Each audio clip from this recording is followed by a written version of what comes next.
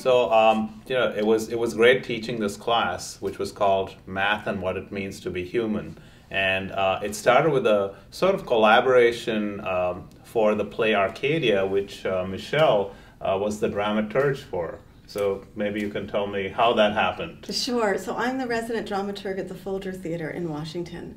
And one of the plays we did was Arcadia. This was a number of years ago. But within this play, it features mathematicians doing hard math. But I was stuck because I did not understand the sophistications of the mathematics at all. So I approached Manil to say, help. And let me just say, you were so apologetic almost. That's true. And the thing is that mathematicians, we just wait for someone to ask us about math. So I said, of course I'm going to help, and then I probably did too much. No, you were magnificent. So Manil sat me down and explained the mathematics to me, and he was so effective at it that I said, would you mind talking to the actors at that time? And I think I can take full credit for all the success of the play as a result. It right? was It was all successful. due to me, all due to that one talk that I gave.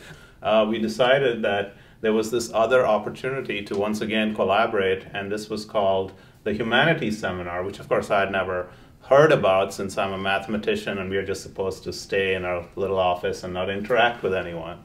The purpose of this seminar for these scholars is to create a kind of cohort experience for them. And traditionally, it's team taught by members of two different disciplines. And I couldn't help but wonder if the excitement that I felt hearing mathematics described by Manil would extend to these freshmen.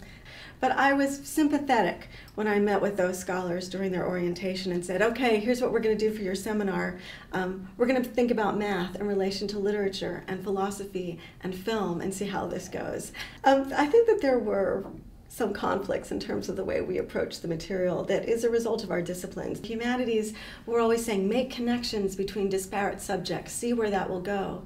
And Manil was a little surprised to see that. Wait a minute, aren't we mixing apples and oranges here? And I said, yes, let's mix them and make fruit salad. And he was a little unsure if that was the way to go.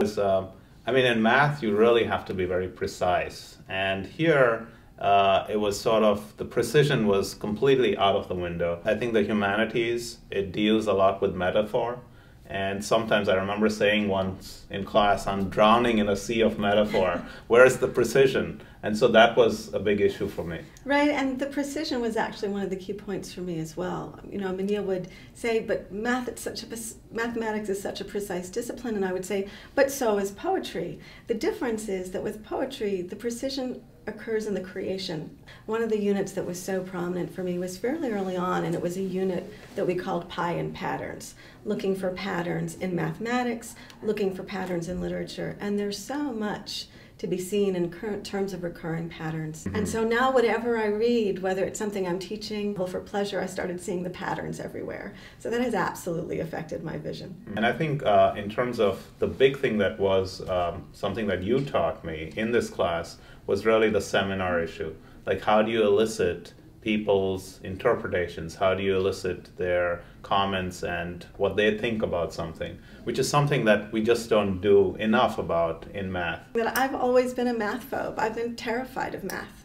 And it was because of working with Manil that I thought, I've really been missing out. There are connections between mathematics and the humanities that are worth exploring. And I think that, at a place like UMBC, which so fosters interdisciplinary approaches to teaching and to research, I felt like this was the ideal place to do it.